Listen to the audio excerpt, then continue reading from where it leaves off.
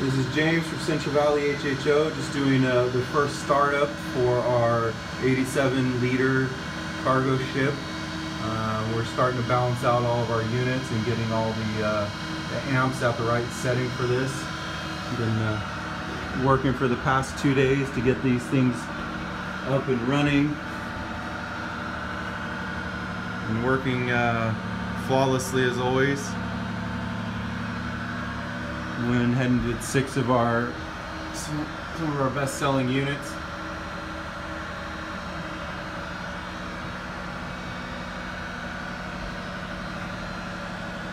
Tomorrow we'll be doing some hydrogen runs with the engine.